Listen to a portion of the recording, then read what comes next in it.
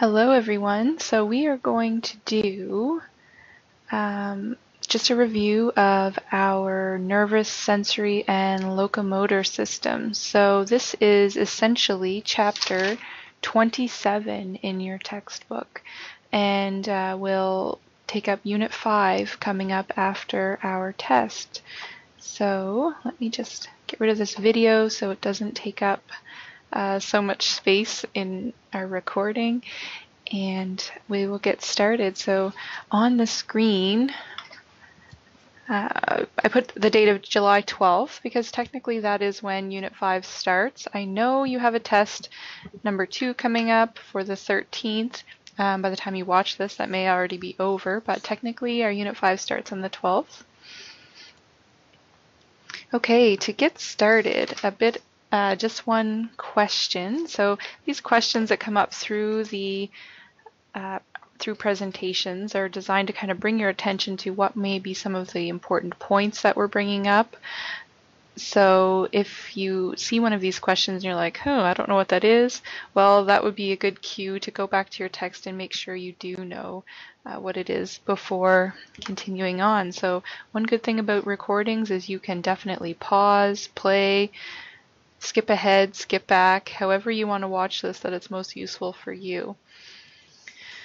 So to start off, the two main divisions of our nervous system are nerves axons, sensory and motor, brain and spinal cord, or CNS and PNS. So what that stands for is central nervous system and peripheral nervous system. And if you have already been reading, you know that the two main divisions of our nervous system is central nervous system, so CNS, and PNS, the peripheral nervous system. This is just a drawing that kind of lays that out for us. So the yellow bits, let me grab a pen here. So here your brain, as well as your spinal column here, makes up our CNS, or our central nervous system. And then all of the other nerves happening in the rest of our body outside of the brain and spinal cord, so all the ones going to our muscles and our glands, is going to be our PNS, or our peripheral nervous system. So this diagram is very similar to the one on the bottom of page 576 in your textbook. So this is giving kind of an overview, and I do like this diagram as it gives a nice organized way of showing how our nervous system works. So it's very simplified, which I think is a nice place to start. So in this example, it gives a stimulus happening. So for here, it's going to be a stimulus happening in something that this person is seeing. So light in some way is traveling into their eye. There's these sensory receptors in the eye. They're called photoreceptors at the back of your eye, picking up on that stimulus. So here we have stimulus happening. So this could be anywhere in your body. So it could be touching something hot, or in your book, the example they give is a mosquito biting you. And if you live anywhere close to here, bugs are bad this year. So then our nervous system kind of takes over. So our peripheral nervous system, so those nerves that are out into your body, so not part of your brain or spinal cord. So your sensory nerves are out there in your peripheral nervous system. So down here it's showing that these sensory neurons are traveling from the stimulus to bring that input into our central nervous system. So this is our brain, and sometimes, often, these nerves are also passing through our spinal cord. So this is where integration happens. And so what does integration mean? So integration means that our brain receives this information that we have a stimulus happening, and it makes sense of it. It decides what it is, what we may want to do about it, and then it sends out information about what we should do about it or what it means. And so often it starts off going into our spinal cord in our central nervous system, and then it's going to leave and go back out into our peripheral nervous system to tell us what we're going to do about it. So in this example, maybe the stimulus up here was actually something frightening. So it could be somebody that's afraid of snakes, sees a snake on the path in front of them during a hike. Our brain integrates this information and says, oh, I don't like that. That snake could be poisonous. We better run from here. So it sends out information back out into our peripheral nervous system. And in this case, it's going to be through a motor neuron. And it's going to tell our muscle, you better pick up the pace and run. So our muscles will start to contract and run away for us. So this diagram will correspond to any kind of stimulus. It's just a very basic way of how it works. Okay, so a neuron, this is going to be the functional unit of our nervous system. So in the past, we've talked about functional units before, being like the alveoli in our respiratory system. It's a functional unit of our respiratory system. A nephron is the functional unit of our urinary system. So here in the nervous system, our functional unit is the neuron. So they can look different. But this example or this diagram is kind of a basic of how many of them may look. One important thing to be aware of, and I've highlighted it here, is dendrites. So this is the cell body. So many cells will look like this, kind of, oval or circular in shape. And then they have a nucleus and all kinds of like organelles and things inside. So that's very basic to most cells. Something that is special for neurons are these dendrites. So all of these little branches that come off of the cell body, this is what will carry the incoming messages toward the cell body. So if a stimulus has happened up here somewhere, it's always going to be flowing in this direction. So it will be carried through these dendrites into the cell body. And then it will continue on. So we'll talk a little bit about how that even happens. Like, how does this message continue on along here? But this is the direction it's going. There, we're back to these red arrows here until it reaches the other end of the neuron, where it's going to reach these synaptic terminals. So they're always going to, in a neuron, it's always going to start up here with these dendrites that go into the cell body. One thing to kind of point out is not all neurons have this thing called a myelin sheath, but it's almost kind of like insulation. These little white bubbles along here, it's almost like insulation along the axon of the neuron. And neurons that have this myelin sheath, this signal will actually move quicker.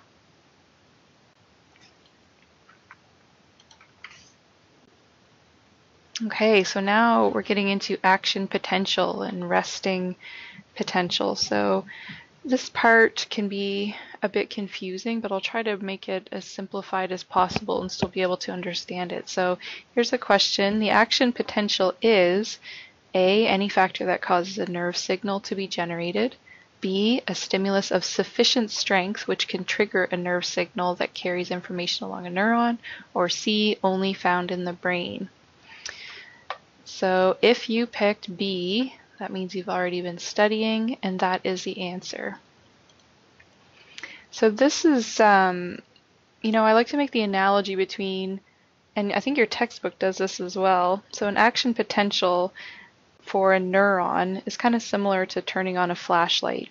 So if you have a flashlight with a button that you push, if you press it just a little tiny bit, your flashlight's not going to turn off. You have to give it a significant, or you have to give it enough strength to push that button in. You'll usually hear that click, and then your flashlight will turn on. So a neuron is the same. So all along, so this is that axon part of the neuron right here. All along there, there's a cell membrane, and if you've taken the first part of biology, it talks about cell membranes and having different charges on either side of the cell membrane, ions. Then this axon is the same, being usually when it's at rest, there's a whole lot of positive ions on the outside of the membrane and a whole lot of negative ions on the inside. So it's kind of, it's almost like a battery that's holding a charge, but it hasn't been activated in order to work. And so when it's sitting in that resting state, we call it resting potential. So then if a stimulus comes along, so say up here, there's a mosquito bite that happens, receptors will pick that up and send the electric current along. So how does that electric current happen? So that's called action potential. So a stimulus happens, and right here it shows a few channels will open up and allow a few positive ions to flow inside the cell membrane. Once enough of those, so the stimulus is great enough to cause enough of those positive ions to go into the center, then action potential will be reached, and it will continue along the cell membrane. So that's showing these blue ions here. The positive ones are going into the center of the cell membrane, and this blue guy will continue along, causing that electrical signal to be passed along that axon in that direction.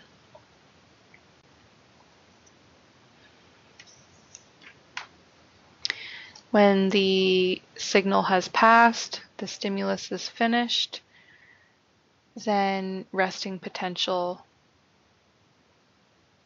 is returned. So it's in that resting potential of the positive ions being outside the cell membrane and the negative ions being on the inside.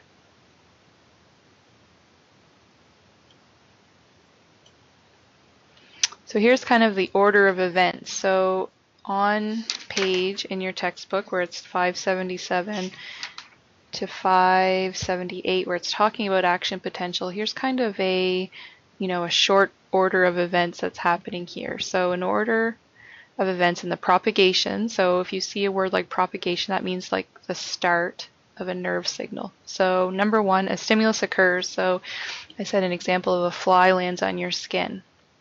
So that's part of your peripheral nervous system, if you remember. So a small number of positive ions rush in. So some of those neurons, some of those positive ions will start rushing inside the cell membrane. Number three, if enough of that happens, the action potential is reached.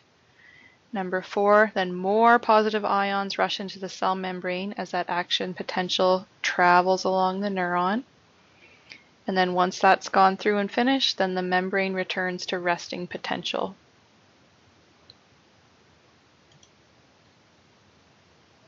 Okay, so now what happens after that electrical signal reaches the end of that neuron? So when the action potential reaches the end of the neuron, it A, ends its transmission, B, connects to the dendrites of the receiving cell, C, must pass across the synaptic cleft, or D, will reverse its direction and return back up the axon. So if you remember back a few slides, I talked about the dendrites passing that message to the cell body. But before it can get to those dendrites, it actually has to pass across a synaptic cleft. So this information is located on page 579 of your textbook.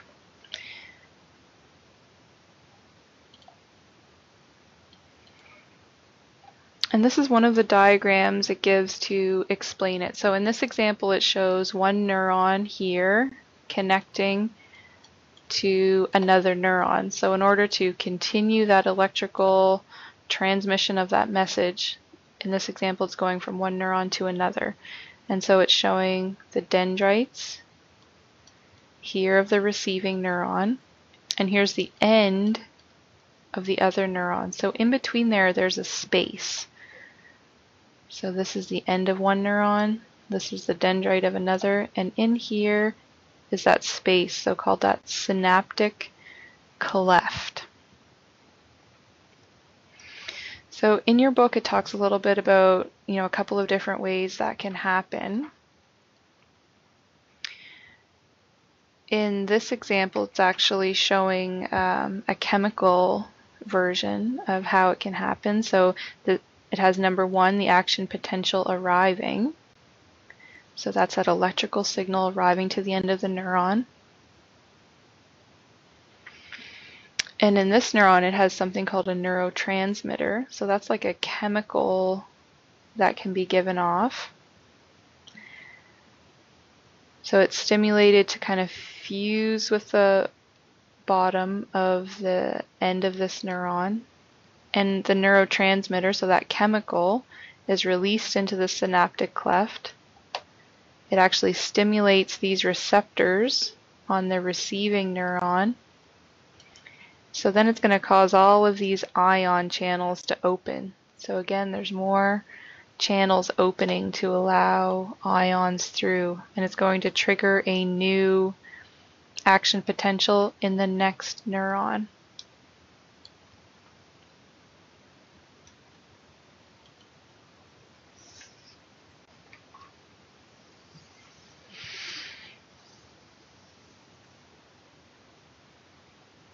Okay, so if we're going to so we talked about the nervous system being divided into the central nervous system and the peripheral nervous system. So the central nervous system consists of what? A, the brain, B, the spinal cord, C, both of the above, or D, the sensory neurons. So if you remember, it's both. So central nervous system is the brain and the spinal cord. That's what makes it up. On page 583, there's a diagram similar to this one on the screen of your brain. So I would suggest kind of being familiar with what, the major structures in your brain do really. So for example, knowing that, this part of your, well, here they call it your hindbrain, or your brain stem is generally what we refer to it as. So for example, knowing that your brain stem does things like controls breathing, circulation, swallowing, digestion. So a lot of those kind of vital functions that need to be regulated without you even thinking about them happens here in the brainstem. So the hypothalamus we will get into, and the pituitary gland we'll get into a little bit more in the endocrine unit. So for this unit, you don't really have to worry about those two guys, but this is kind of where the connection happens. So our body communicates in a couple of different ways. So the nervous system is one way, but also our endocrine system and hormones is the other way. So they are very much connected. And actually the hypothalamus is one of those connection points where our nervous system will talk to our endocrine system. So in that diagram back here, this is the cerebellum.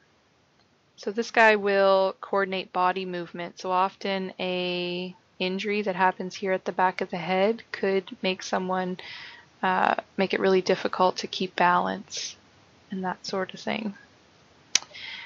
So cerebral cortex is important up here.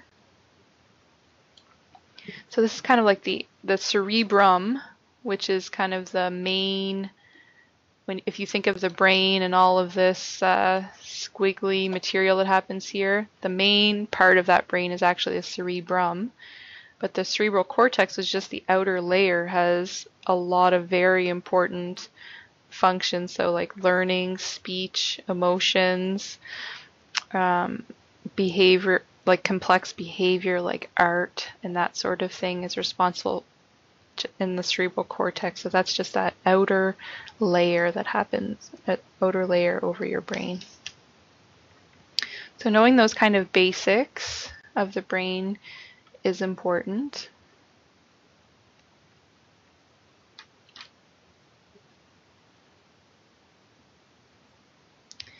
So if you remember back here,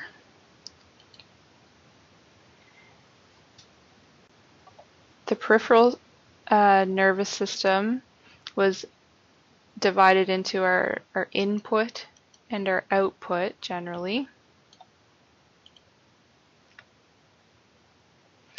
So the output component, so after our brain has made sense of things and sends signals back out to our body, it goes back out to our peripheral nervous system. It's divided into two components. So let me see if I can find your page numbers here. Page 582 if you're looking for the answer for this book, or answer for this question, sorry. So the peripheral nervous system is divided into two functional or main components. So it's actually going to be the motor system and the autonomic nervous system.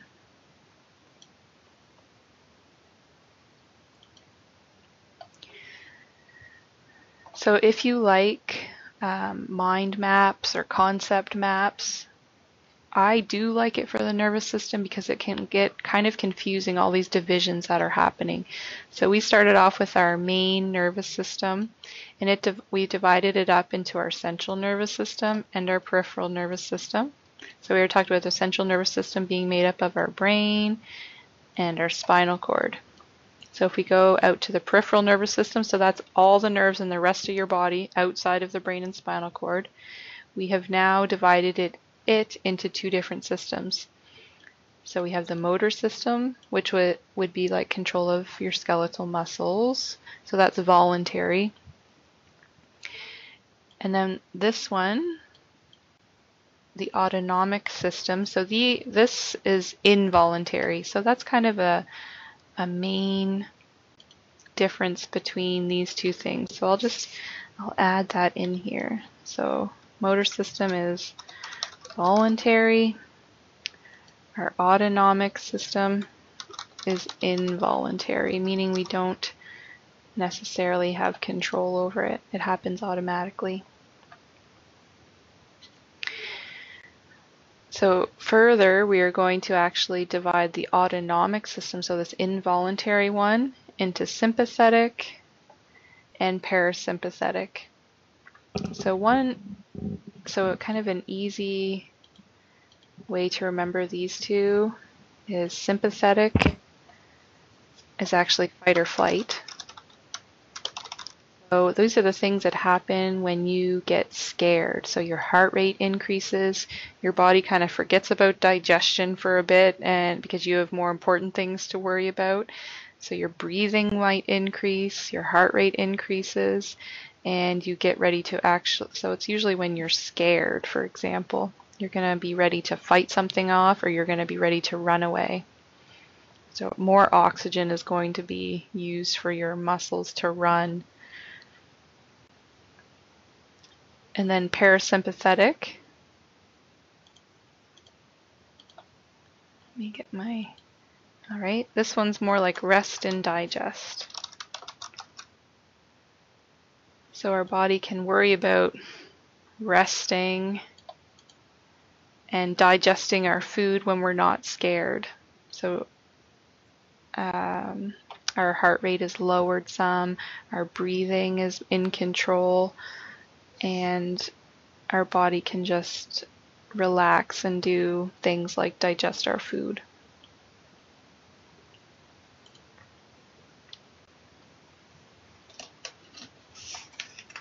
This is just a chart that shows, another way of looking at the peripheral nervous system and how it's divided. So on this side you have, let me grab my pen, on this side you have the motor system, so the voluntary one, like your leg muscles, and over here the autonomic one, so sympathetic and parasympathetic, so fight and flight or rest and digest, so kind of the opposites of each other there. And this is the chart that's given in your book that further divides the autonomic nervous system into parasympathetic and sympathetic. Okay, so part of your starting on 587, we start to get into the senses and how that's part of the input, part of that first diagram we talked about. So kind of all of the receptors and nerves that are picking up things like what you see and what you hear, smell, touch, taste. Your textbook does get into a fair amount of detail as far as how vision works and how the eye is made up and how hearing works and kind of the structures involved with hearing. I would say that, it's good to be aware that seeing and hearing are part of those senses and part of that sensory input in our peripheral nervous system, but I feel like in your textbook this goes into too much detail. So the section on lighting the retina, 589, all the way up to the end of hearing on 592. I mean, read through it once, but don't worry about studying those major terms and everything happening in there. I will review, however, so this concept of sensory transduction, so that's what happens when you get a stimulus signal and then it's converted to an electrical signal. And this happens with a receptor cell. So your senses, all your different senses have these different receptor cells associated with them that will change that stimulus into an electrical signal. So I'll talk about that a bit more on the next slide. So because neurons have action potentials, these receptors in our senses have receptor potentials. So it happens in a similar way, but it can vary in intensity. So if you eat a food that has a little bit of salt in it, your brain will eventually integrate that that's a bit salty. But if you eat something that is full of salt, though, that will increase the intensity of that stimulus and it will pick up, your brain will integrate that that's extremely salty thanks to this receptor potential. So the fact that it can vary in intensity.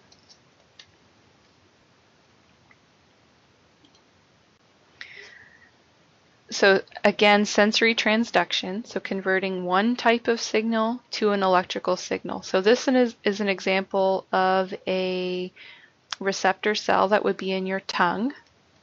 So here it's showing some sugar molecules. So let's say you're eating a very sweet popsicle. So you have these sugar molecules as the stimulus that are attaching to the receptor on this receptor cell. So inside again we have some ions changing place to kind of create that sensory transduction.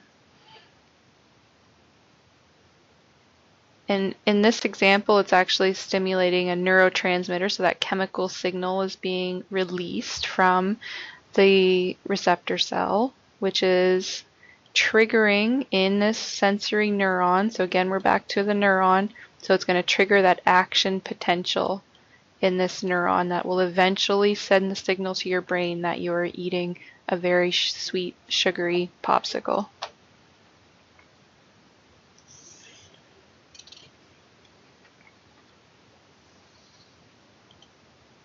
So there are, page 588, it talks about different types of sensory receptors.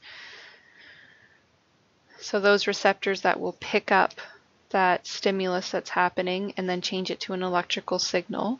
So this diagram shows some of the major ones. So this one is a picture of your skin, for example, and it's showing all the different sensory receptors happening just in your skin alone. So we have a couple here that will pick up heat and cold. So these are called thermoreceptors. We have lots of pain receptors that will pick up the stimulus of pain.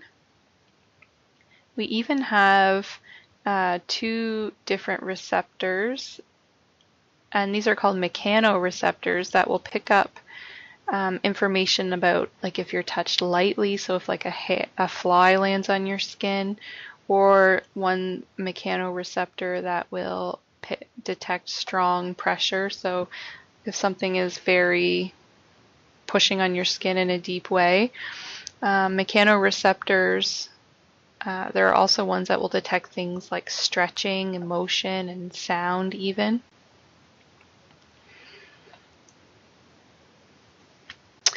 And a couple of other receptors that aren't noted in this diagram. So, but in the last one we talked about, so chemoreceptors. So that's actually what this one would be considered on your tongue. So it's actually picking up, chemicals in your environment, like food you're eating or things you're smelling.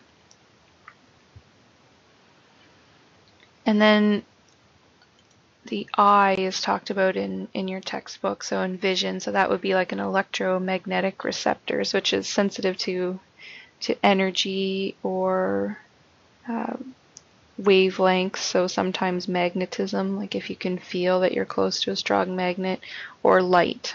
So those would be like the photoreceptors at the back of your eye. Okay, so again, kind of skipping over those pages that go into a lot of depth with vision and hearing. On page 593, we start to get into your locomotor system. So if you go think back to that first simple diagram, your peripheral nervous system, so there's the sensory input, then at the bottom is the motor output. And so movement is a major part of this. And our nervous system is what is issuing commands to those muscles to run or swat away that bug. And it's actually what makes an animal be able to move its parts. So a major player in this is our skeletal system. So, it provides three kind of main things. So anchoring, so their skeletal system gives a spot for our muscles to anchor. So those, tendons are actually attaching to and anchoring around our skeleton. Support. So without support, for example, of like our pelvic girdle, a lot of our lower abdominal organs would sink down to where they shouldn't be. And then we also have protection. So things like our ribs protect very vital organs like our heart, so that we can do things like play soccer without worrying about getting our heart damaged directly by a soccer ball. So one question here, the axial skeleton. So our skeleton's actually divided up into two parts, one being the axial and the other part being the appendicular. So the axial skeleton consists of skull, vertebral column, and ribs, arm, leg bones, and pelvic girdle. All the long bones are all bones of the body. So it's actually A. So our axial, kind of those center supporting structures like our skull, our vertebrae that go over top of our spine, around our spine, and our ribs is our axial skeleton.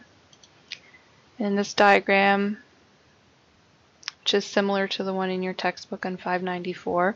All this green, all the skeletal parts that are green are axial, and all the yellow are appendicular. So I wouldn't panic with all of these names of your bones. I won't ask you necessarily to be able to know or list all of these bones, but there are some basics to bones that you should be aware of.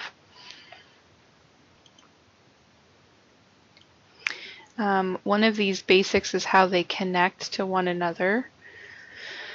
So various types of joints are at the bottom of 594. So one question here is the joint at your hip that holds your leg to your pelvis is an example of A, a pivot joint, B, a hinge joint, C, ball and socket joint, or D, a suture. And so the answer to this one is actually ball and socket, which allows things, which like the shoulder and the hip, that allows it to rotate in many different directions. So that's ball and socket. Another type of joint is a hinge joint, so that can move back and forth in a single direction. So when you're doing like a bicep curl, if you're lifting weights, that is using your hinge joint at your elbow. And then a pivot joint, so an example of this one is in your wrist. So you can actually rotate your arm so that your palm is facing down or facing up, and that's thanks to the pivot joints in your wrist.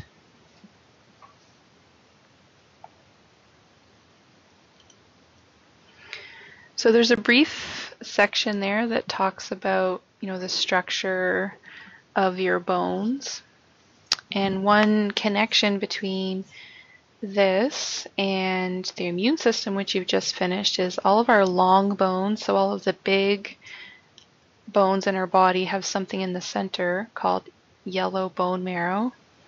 So for example, the long bones in our leg, our upper leg and our lower leg, and also in our arms, will have this yellow bone marrow in the center of it, which is very important in creating and housing some white blood cells.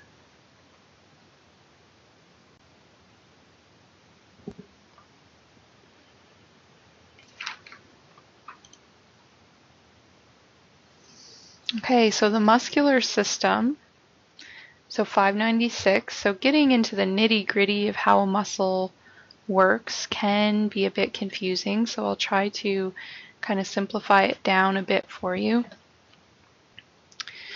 So skeletal muscles are the ones that are attached to your skeleton, and they provide body movement, so they're the voluntary ones. When we talked about tissues back in chapter 21, we talked about the different types of muscle tissue, so being cardiac, smooth muscle, and skeletal muscle. So this time we're going to talk about the muscles, or the muscular ones, the skeletal muscles, sorry.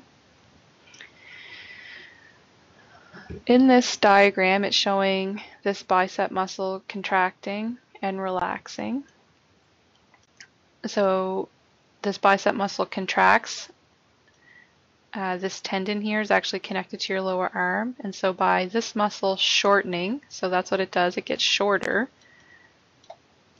it'll actually pull up the lower part of your arm based on how it's connected here to your bones in your lower arm.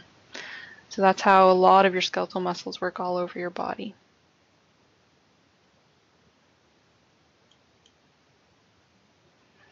Okay, so getting into kind of the cellular basis of how muscle contracts, so really at a small cellular level.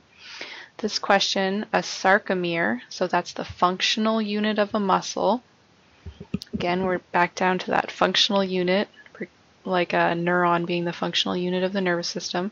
So the functional unit of a muscle is composed of regular arrangements of two kinds of filaments. So the answer here is actually B, actin and myosin, and it's also talked about in your textbook as being like these thin and thick filaments. So in this diagram, it actually shows these red guys here being those thick filaments, and blue being the thin filaments, so myosin and actin, these filaments.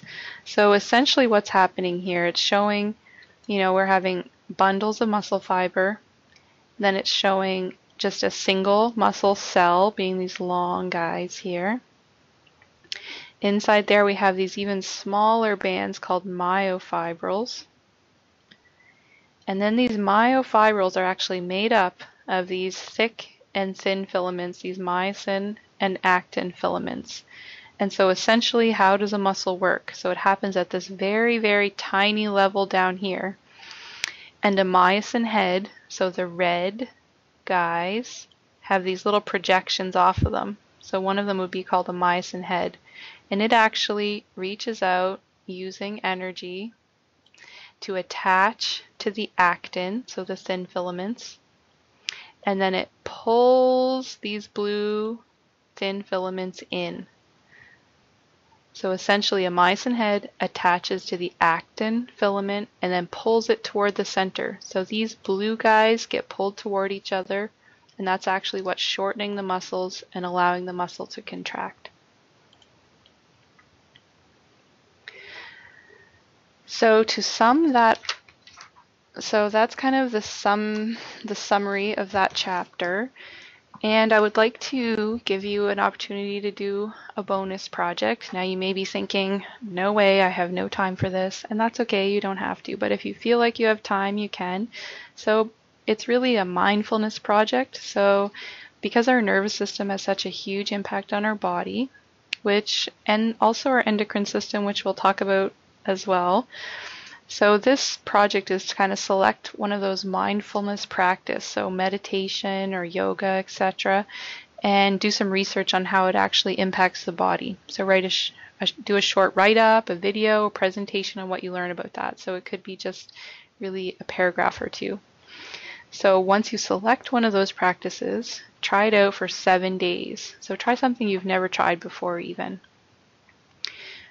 So after each day, note any observations that you make, and then write a short reflection about your experience. So with what you learned about how it impacts the body and your reflection, you can send that to me by email before July 20th, and I will actually give you an extra point or a 1% on your final grade. So if you're like, no way, I'm not doing that, that's totally fine. Don't feel pressured that you have to do it, but it's out there in case you're interested. So please remember, if you have any questions or need something reviewed specifically, please ask in the Q&A board for Unit 5. And, if you haven't yet done test number 2, good luck. And if you're already done, I hope it went well for you, and I will talk to you later.